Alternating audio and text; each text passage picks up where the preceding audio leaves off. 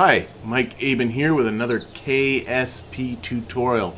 What we're going to be looking at in this episode is we're going to be looking at launching ourselves into different inclinations. So we're going to do, first of all, a simple example going into a polar orbit, and then we'll take a look at something that perhaps is a little bit more challenging. In the accompanying Let's Do the Math video, we'll then take a look at how can we calculate the delta V requirements for launching ourselves into different inclinations. Okay, so why don't we get started? We'll go into the VAB. We'll talk about our first mission here, and I've been doing a lot of missions with Kerbin, so I'm going to do something a little bit different. What I want to do, there it is, I want to launch a mapping satellite, specifically one that's going to map ore for me around Kerbin. I don't know, seems like a simple thing to do, and mapping satellites, it's always best to put them into polar orbits, though honestly for this one it really actually doesn't matter, but I don't know. I'm going to put it into a polar orbit anyway.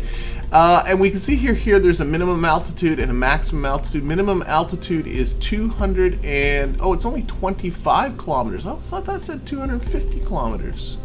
25 kilometers? Whatever. Okay, we're going to put it into an orbit of 300 kilometers. So we're going to shoot for a polar orbit, circular orbit, 300 kilometers, and here is the vehicle I got. It's my Kerbin ore mapper. Where is it? There we are. Load this up. Okay, so let's take a look at our Kerbin ore mapper. We'll start by just taking away the launch vehicle. Whoops. Actually, let's take away the... There we go. There's our little mapper. There's our scanner there. It's really very simple. It's just a scanner. I'm a big fan of simple rockets. I got an antenna here for a bit of communication, a whole stack of batteries for when it falls into the night side. There's actually a formula I'll do in a future video, a future Let's Do the Math, where you can calculate how much time you can expect to spend in nighttime for any particular orbit, and that'll help you calculate how many batteries you need.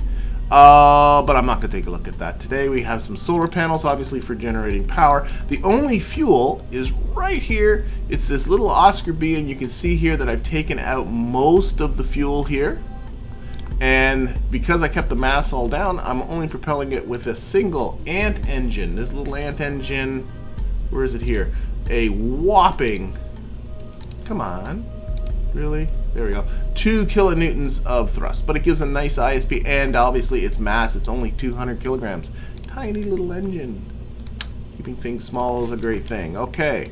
All told, this thing then has enough delta V. Remember in previous videos we took a look at how you can use the engineer's report to take a look at the mass, and from that you take a look at the mass with the fuel all in, and then mass with the fuel out, and then with the ISP from the engine, and you can calculate the delta V of this thing. All this thing needs to do is to actually do the circularization part at the top of the orbit, so it does not need a lot of delta V. And then we'll add on here our launcher. Come on, get back. There we go. You can see I've got a fairing up here. I always like with the fairings, I don't know, I'm a big fan of the clamshell deploy. I stepped up the ejection force a little bit so that the fairing pieces will actually get away. What else did I do here? I turned off the interstage nodes because there's only one thing in there. Other than that, not much else I did. Again, you can calculate the delta V for this whole launcher by taking a look at the total mass, taking a look at the fuel mass, and taking a look at the ISP of the engine. In this case, I have a Reliant engine, and with that you can calculate the delta V of this whole vehicle. Anyway, with that done, let's do it. What we're going to do is, if we want to go into a polar orbit, look at map view, we want our final orbit to be 90 degrees to the equator, up, down. You have your choice. You can go north or you can go south. Personally, I don't know why, I always prefer to go north. So, we want to put on SAS, we're going to go to full thrust, and yeah, that's good enough. Let's launch.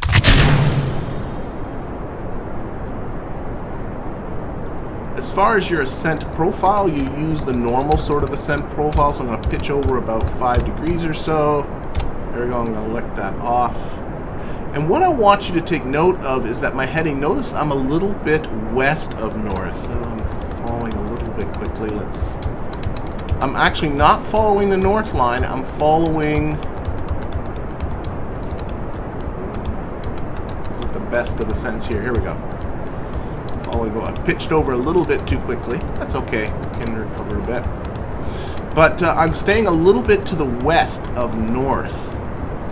You don't want to go straight. Whoa, come back. There we go. Get back on the west side of north. There we are. You don't want to go straight north because remember that you're already moving towards the east. There, that's pretty good. You're already moving towards the east. So you got to sort of pull that prograde vector towards the north vector. So that means you got to actually go a little bit to the west of north. You keep track of it by going into orbit mode. There's our actual prograde vector. I want to pull that over to the north side. I'm actually progressing pretty good, I think. The SAS back on, lock ourselves onto prograde, go into map view, take a look at our apoapsis, because of course we're going to cut this. Actually, we're going to cut this at 300 kilometers. There's our progress here. Nope. Be a little careful, jumps over like that.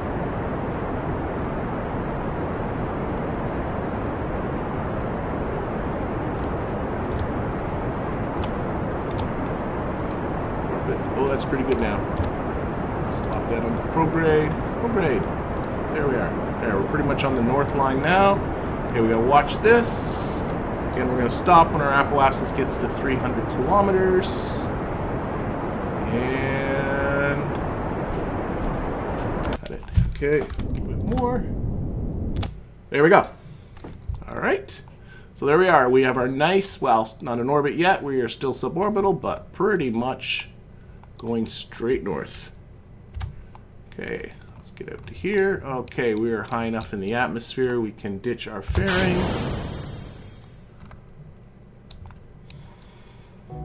Okay, and I attach the solar panels. Oops, here we go. Solar panels and the communication antenna to an action group. So we'll deploy them with that. But right now, well, we got to time warp our way up to apoapsis here. And here's our periapsis. I'm going to put this at about 50 kilometers. That's good. That's good enough. Okay, so we're going to come back to here. We're going to stage. You can see it is very close to being empty. Ooh, I timed that very well. Stage that. Engage our little ant engine. We got to finish off our orbit by simply pushing this up to 300 kilometers with our little ant engine. That's good enough. Whoop, there we go. Close enough. All right. We can deploy our little scanner here. Boink, like that. And here we are in a nice polar orbit. If you really want to get these solar panels nicely aligned, here's how you do it. Stay on the north-south line on the nav ball. This is the north-south line here. And just adjust it until your ship, the central axis of your ship, is parallel to the sort of galaxy, the clouds here that are behind here, because that has an inclination of 0. Where exactly this is going to be on the nav ball depends upon what your latitude is above Kerbin. We are obviously just about to be over the North Pole. Yeah, we are. And then you turn this way, rotate this, so that they are straight north-south. The solar panels, I mean.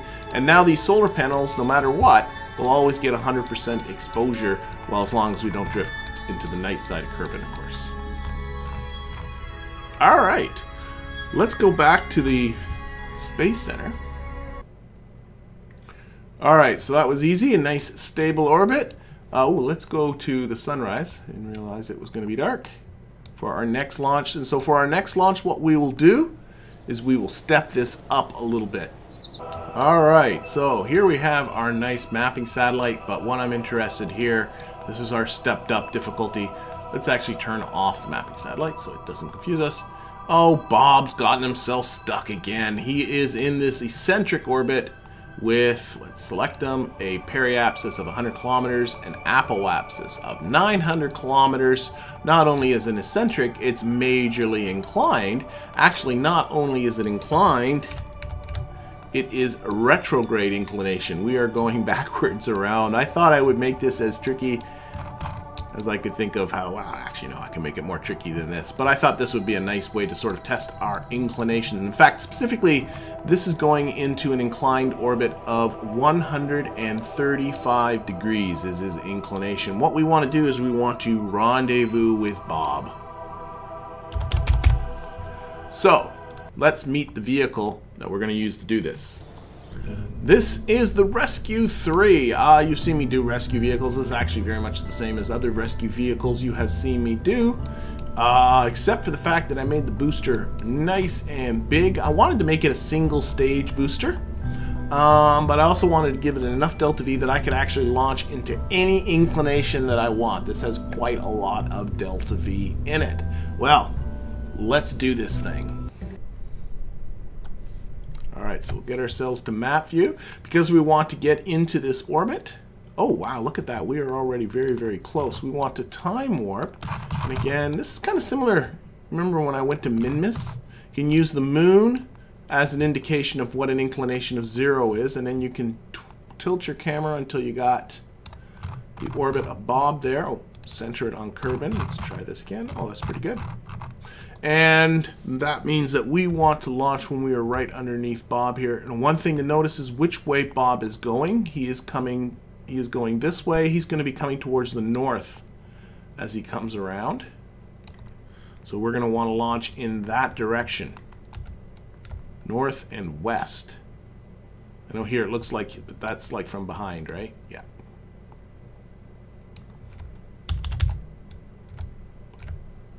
Get ourselves right under there. Get to here. There. Throttle up. And launch. So again, we want to launch north and west. That's at about 315. About that direction there. Again, I'm going a little bit past the 315. Same idea as before. You need to pull that prograde vector from west over this way.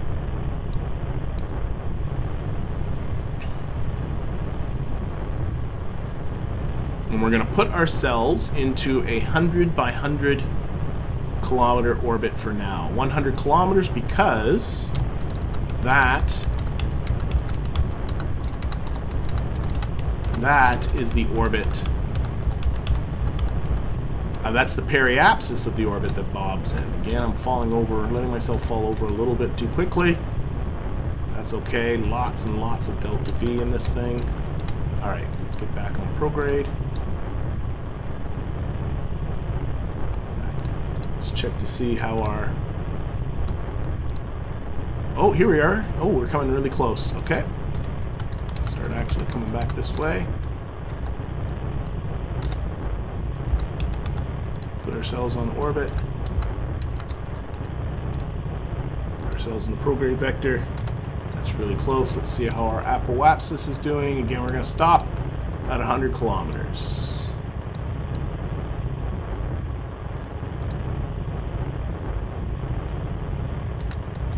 A little more this way.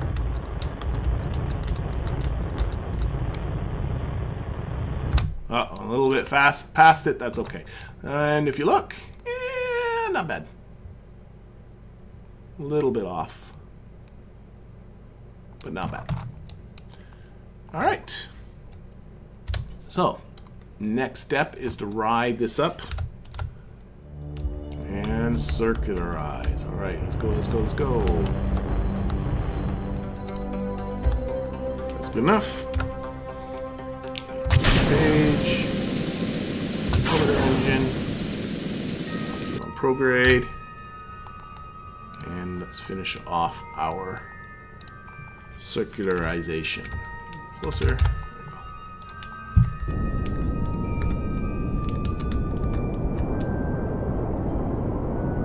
Good enough. All right.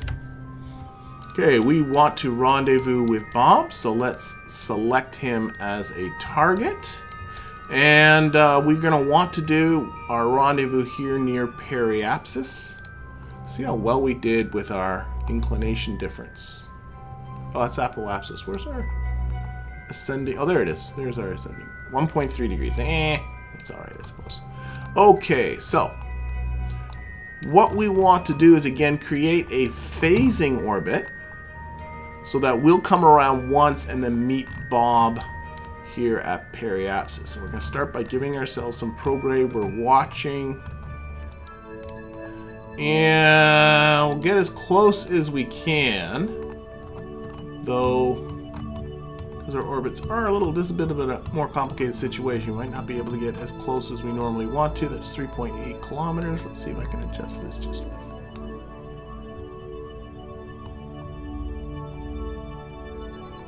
No, I think that's as close as we're going to get.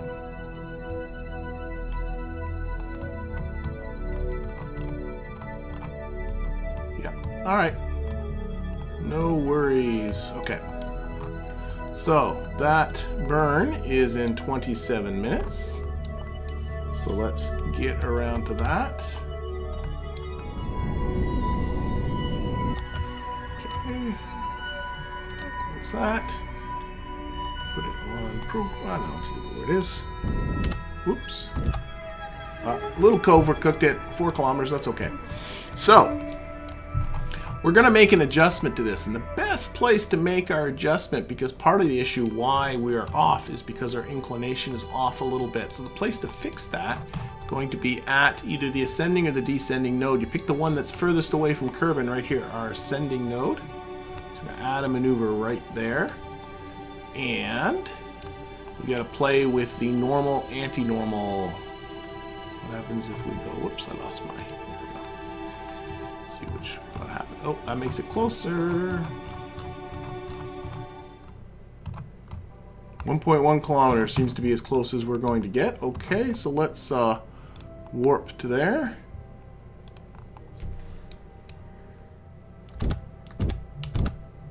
There we go, close enough. 1.1 kilometers, we can do it from here. So let's now warp to there, and we should be noticing that we should be meeting up right with Bob. Here comes Bob.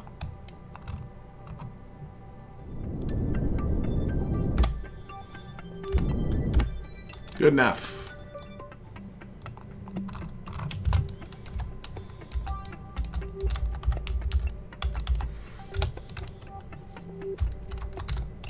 Let's take a look at where the Kerbal Space Center is again. And there it is. So what we're going to do is we're going to wait until the Kerbal Space Center is pretty close, reasonably close to being underneath our periapsis here. So I'm going to keep track of which way I'm going this time. Whenever you're getting into these really inclined orbits, that's easy to forget. So time warping. Okay, so here's the Kerbal Space Center coming up here. I think at our next go-around, I'm going to try and see. I'm going to try and reduce my periapsis, try and see if we can not put ourselves down near the Kerbal Space, at least into the ocean area around here somewhere. That's what we're going to shoot for.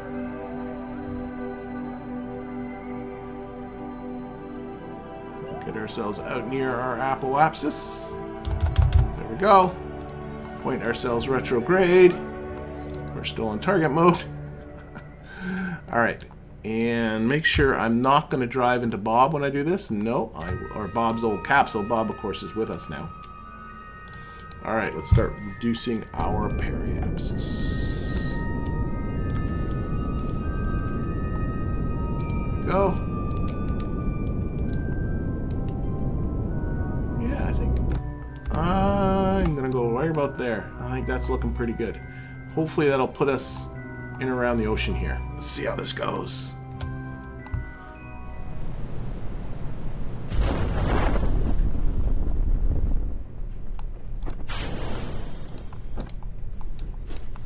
Alright, let's see where we ended up. That's Bob there. There's us. There's the Kerbal Space Center. I'll take that. Not bad. And don't forget about the accompanying Let's Do the Math video. We'll be taking a look at calculating the delta V costs of ascents like the ones you just saw. And with that, I thank you for watching and hope to see you again next time.